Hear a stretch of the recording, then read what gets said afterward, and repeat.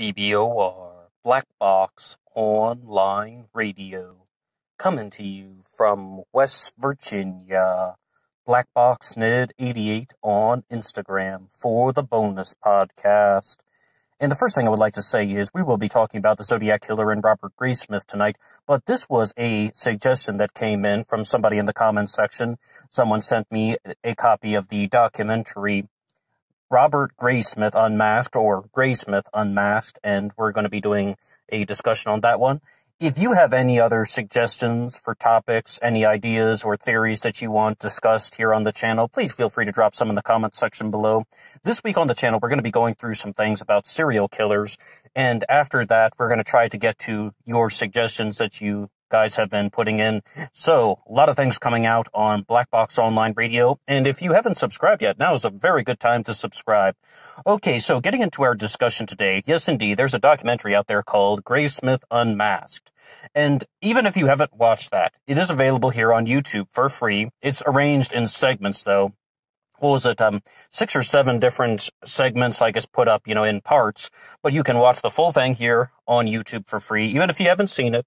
Feel free to keep listening, because we're just having a discussion about the Zodiac Killer and about Robert Graysmith. Now, in this one, they are taking a couple bold stances, and it's really not until the 4th part of the documentary that it really begins to heat up, and they are actually just saying, all right, here are some major problems with Robert Graysmith and his books Zodiac and Zodiac Unmasked. And what they're really trying to say is Graysmith put out several pieces of fraudulent information to the general public, and he reiterated them for years. I mean, even more than several, just endless pieces. And we've mentioned a few things before on the channel, and we even did a book discussion on the Great Zodiac Killer Hoax of 1986, which lays out the thesis statement that what Robert Graysmith would do is he had access to the police reports. And what he would do is he would take a sentence, half of it would be true, and then half of it would be false. And even another example that they mentioned in Graysmith Unmasked was one we haven't talked about before on the channel. There was an individual named William Joseph Grant that Graysmith gave the pseudonym to Andrew Todd Walker. And he would take some things about William Joseph Grant, as well as about another individual that was harassing Darlene Ferrin at the restaurant in which she worked. His name was George Waters. And he'll take some info about William Joseph Grant, some info about George Waters, and then put them together and make people think that it's the same person. So he has a few sneaky things that he has been doing to spread some inaccurate information to the general public. Graysmith is featured at length in the documentary, many video segments that he has done, many interclips, like clips from the interviews about Robert Graysmith are featured in this documentary. But to tackle some of the allegations, Graysmith's claim to fame is there were these police departments in California. You, of course, have San Francisco, Vallejo, Napa County, and he says they're different departments, but they weren't working together. So some guy, like Graysmith, a private citizen, got access to the police reports and is like, hey, let's see if we can find some links that are going on. And then that started his research into the Zodiac Killer mystery, starting the book Zodiac in 1972. And he originally tried to put this out in 1981 under the title, This is the Zodiac Speaking. And then that was pulled by the publisher, W.W. Norton, at the last minute, and we're still not even sure why. Thomas Henry Warren has a few things to say about that, and when I asked him that question, like, what do you think would be the cause of that? Why would they pull his book, This is the Zodiac Speaking, at the last minute? And he said perhaps something to the effect of somebody realized that the book was phony baloney, that it contained some fraudulent information. Maybe someone was reviewing the police reports and they were like, hey, now wait a second, these things are not matching up, or perhaps, as we said, half a sentence is true and half a sentence is false, or that this information is actually talking about somebody else, and you're trying to make it think that it is all connected to one person when it is not. Many different things, but yes, it's still the same basic premise. There are pieces of the information that are true and pieces that are false. But why? Here's a more plausible thing, or I shouldn't say more plausible, because I don't know 100% what happened. But here is another reason why Graysmith could have fabricated anything in the Zodiac Killer mystery, because it doesn't simply have to be that there's some type of malicious counter-conspiracy going on. Perhaps he just wanted to sell more books. Perhaps one of the reasons why W.W. Norton pulled the book in 1981 was that they thought it was too technical, they thought it was too ordinary, so then he decided to jazz it up for the 1986 book, Zodiac, because in 1981, the original suspect was that person we mentioned, Andrew Todd Walker, William Joseph Grant. It's rather interesting to hear about how these names get attributed to these individuals, like Walker, because he was a stalker. Walker the Stalker. That's the way they wanted to present him. And I mentioned that there are a lot of stories about people harassing Darlene Ferrin. In the first 3 parts of this documentary, we're talking all about Pam Huckabee, the sister of Darlene Ferrin, who was just on videotape. They're showing how she's just saying different things. And to the credit of the television host, Sally Raphael, you might remember the show Sally, daytime talk show, she even asked somebody, it's like, do you think that Pam Huckabee is saying these inconsistent statements simply because she couldn't accept the loss of her sister, that her sister was murdered, and that's why she's putting out disinfo to the general public? But yes, Pam Huckabee was unreliable.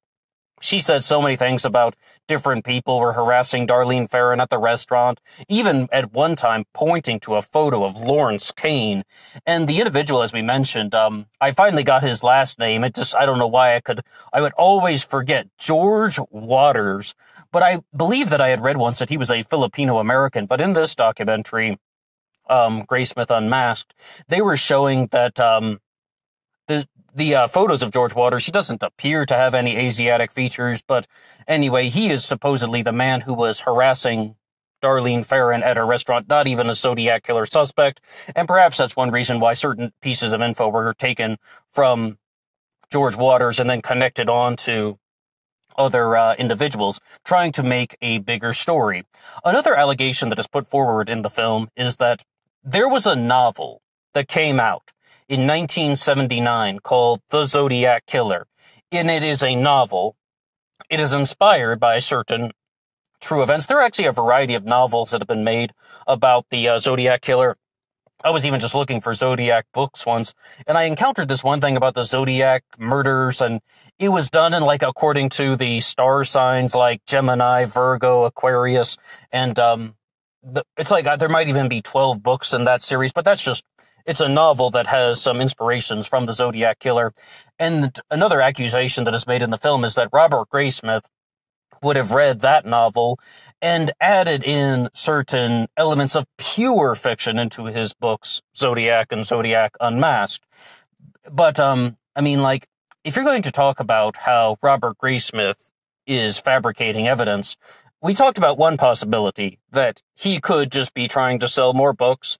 He could just be trying to write a quote-unquote more entertaining story. I mean, that could just be it. Full stop. And I still stand by my claim that Robert Graysmith changed his name in 1976 from Robert Smith to Robert Graysmith. Gray was his middle name. R.G. Smith Jr., R.G. Smith II. I still stand by my claim that he changed his name in 1976 because he didn't want to put Robert Smith on a book. Graysmith sounds like a cooler name, so he did that, and then he jazzed up the story. He tried to beef up the story in a fictitious way, which is immoral and unethical, and there's no justification for doing that in a true crime book to put out blatant falsehoods. But it's highly possible that these quote-unquote blatant falsehoods that people are mentioning are simply that someone was trying to write a best-selling book as opposed to one that people would have just forgotten about.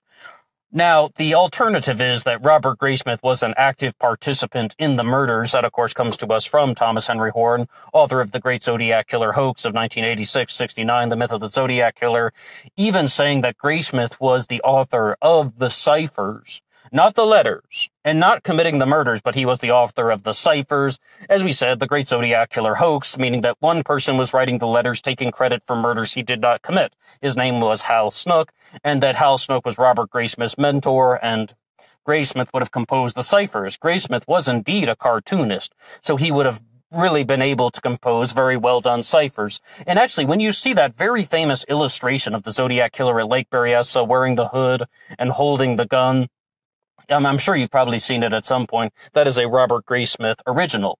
So these are the things that we're dealing with when it comes to Robert Graysmith. He's accused of fabricating evidence. And I would like to give a big shout out to somebody who left a comment. I don't have it in front of me, or else I'd give you a shout out by name. But they just gave a little bit of a response to Thomas Henry Horan about how excessive he can be, trying to expose Graysmith as a fraud, saying that Graysmith lied and Graysmith fabricated. Even the spaces in between the words are lies. I'm gonna pour Robert Graysmith some water because he must be parched from telling all the lies. I mean, excellent comment that somebody left. And I mean, the Great Zodiac Killer hoax, if you ever got a chance to read that, it is hard. Especially the Great Zodiac Killer hoax of 1986, because after 100 pages, Graysmith lied, Graysmith fabricated, Graysmith lied, Graysmith fabricated. It's the same words over and over again. And then it's not only that it's just simply that he misrepresented the evidence, also saying that he was an active participant. But Horan is very precise when he says that he claims he has proof that Hal Snook wrote the letters, but that is still disputed. However, he cannot prove, I repeat, cannot prove that Robert Graysmith was an active participant in anything to do with the Zodiac other than having access to the police reports and getting fluffy on the details. And it's like, one of the reasons is Arthur Lee Allen becomes Graysmith's prime suspect. Robert Hall Starr. After Andrew Todd Walker is no longer a suspect in the book Zodiac, he's now on to Arthur Lee Allen. And they talked about this in the documentary Graysmith Unmasked, really trying to say that many people, and publications even, say that Graysmith solved the mystery. They say that Robert Graysmith cracked the case, and everything he says about Arthur Lee Allen is true. Like, he got to the bottom of it. Well, they were putting that stuff out, and then DNA evidence exonerated Arthur Lee Allen. Though there's a very famous thing that I've quoted many times. I read this in an interview with Tom Voigt, like the transcript of the interview, when Tom Voigt said that the DNA that they had on file for the Zodiac was touch DNA from around the stamp. And, Tom Voigt is a questionable figure in his own right, but it's like, in this documentary, they're showing the news reports and they're talking to the scientists, and they're saying that with confirmation that, yes, indeed, that's what they have. Touch DNA from the stamp, like a fingerprint DNA from the stamp that was put on the envelope that was mailed in with the Zodiac letters. So that is a little bit less value, because one of the famous things that they put out in the documentaries was that back in the day, people had to lick the stamps and put them on. We don't have to do that anymore. And also, they had to lick the envelope to seal it, which we still do. So then they were like, they could get saliva DNA from the Zodiac Killer. Touch DNA means that anybody who would have touched the stamp, I mean, that's a little bit less valuable. But does that mean that Arthur Lee Allen was not the Zodiac Killer? Or does that mean that Arthur Lee Allen could still possibly be the Zodiac Killer? Well, we also have a lot of forensic evidence from the letters themselves.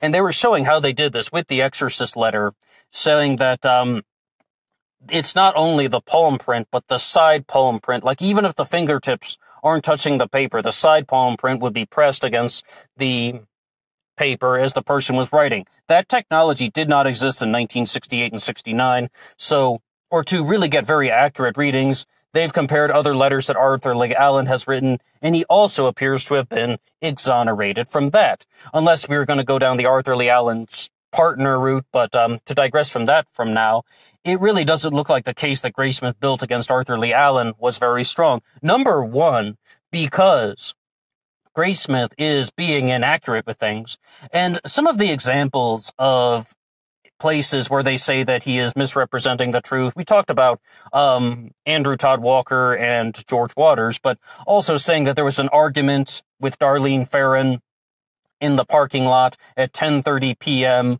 on the night she was murdered, the parking lot of Terry's restaurant, I should say. And then it turns out the argument actually happened at 10:30 a.m. in that parking lot, and Darlene Ferrin wasn't even present. And another one was that once they got to the to Blue Rock Springs Park. First, Graysmith said it happened at Blue Rock Springs Golf Course. Then he had to retract that and say it happened at Blue Rock Springs Park. We're talking about the shooting of Darlene Ferrin and Mike Michaud on July 4th of 1969. With that one, they are then saying that there was a woman that came out and talked to Darlene Ferrin, who was the daughter of the caretaker. And, what was the guy's name? Bryant. The witness that heard the gunshots was named George Bryant. And apparently Graysmith said that Bryant's sister, once again, Bryant would be the son of the caretaker, that she talked to Darlene Ferrin before she was shot. The guy didn't even have a daughter. The caretaker didn't have a daughter. George Bryant didn't have a sister. So, that was another thing that was shared. Graysmith once again provided some information that was not correct. And, I mean, why did he do that? I think only he knows. But, I mean, it's impressive to see that they have gone back and tried to fact-check him. And a lot of the stuff that they're putting out on shows like America's Most Wanted, or perhaps mainstream media coverage, was simply just not trying to investigate the claims that Graysmith was making in his book, but rather accepting them as fact without verifying them. Now, as far as the solutions to the ciphers that have been provided, the 408 cipher has been mostly cracked, except for a final line at the bottom of letters that is all pushed together. And one of the possible solutions to that Graysmith has proposed is that it spells out Robert Emmett the Hippie.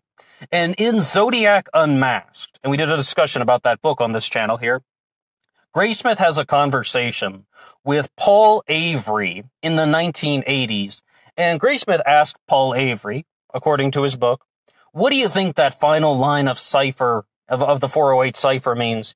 And Avery allegedly says, I still think it says Robert Emmett. So there's that. But the thing is, that's unconfirmed. Like, if you look at the 408 cipher, you'll see a mash of letters at the bottom, EBEOR, something to that effect. And Thomas Horan says that you can make it say Robert Smith if you arrange certain things. I'm not convinced of that at all. I think the more interesting thing is not so much about the content of the 408 cipher, but the fact that the final line remained uncoded. That's number one. The final Zodiac cipher, the 340, also remained uncoded, meaning that the Zodiac killer would leave either extremely careful and well-composed elements in the ciphers, or the Zodiac killer was intentionally putting out things that could never be deciphered. And Robert Emmett, who's Robert Emmett? There's a statue of Robert Emmett in Golden Gate Park. There is an individual that goes on to become he goes on to be a Zodiac suspect named Robert Emmett Rotifer. Robert Emmett was also the diving coach of Arthur Lee Allen. Comes up a lot. Very common name, but this Emmett is spelled E-M-E-T, mind you. And the thing to say about that is, I think that this shows a real pattern in Zodiac's work, let alone that the Z13 has also not been solved to everybody's satisfaction. So I think that the Zodiac has a habit of, once you crack the cipher, there's still a little bit that you will never solve, because there really is just no meaning. And that once you get to something like the 340, it's possible that there is the words by rope, by knife, by gun, by fire, slaves, paradise, can't be found in the 340. That's a possible solution, but it's just possible. And I still think that there is a certain sense of value in looking at this and just being like, the Zodiac wants to give people just a little bit of information, and then be like, oh, wait, but you'll never solve the puzzle completely. And in all seriousness, in all fairness, no, we have not solved the Zodiac killer mystery in its entirety. And this is the reason why this case is so appealing to many people, because first, you want to know who was the Zodiac killer, who was he, and why did he commit these murders, other than typical serial killer reasons. But also, people like Robert Graysmith become players in this themselves. And then, it's like, what was his motivation? Why did he do the things that he did? How did Graysmith make mistakes, or how did he lie, or how did he fabricate any of the evidence, those accusations against him. The writers and the researchers also get involved with this, and people like Dave Toschi get accused of fabricating evidence, like writing a letter claiming it's the Zodiac when really it's Toschi, and that becomes a whole mystery in itself. So, I would say that, there's just so many elements in this case. You can always find a new way of examining it, because it's not only about the Zodiac anymore, and it's also about the people who are involved with the search. Okay, well, that's all for me now. If you do want to see the Zodiac Killer documentary, Graysmith Unmasked, it has been put out by Michael Butterfield. I should say that one. And I'm only saying that because Butterfield is featured extensively in the documentary, and they're hailing him as the Zodiac expert, which would be fine, except for the fact that he wrote and directed the thing. So it's like Zodiac expert, meaning that he's the expert, and they're showing Tom Voigt, and they're showing Graysmith, and they're like, these guys bad, me good. Little bit too much flash in that one, to be honest, but I digress from that. I would love to hear anything that you would have to say at all about Robert Graysmith, and please drop something in the comments section below, or what do you have to say about the Zodiac ciphers and their solutions? That's all for me now. Until next time.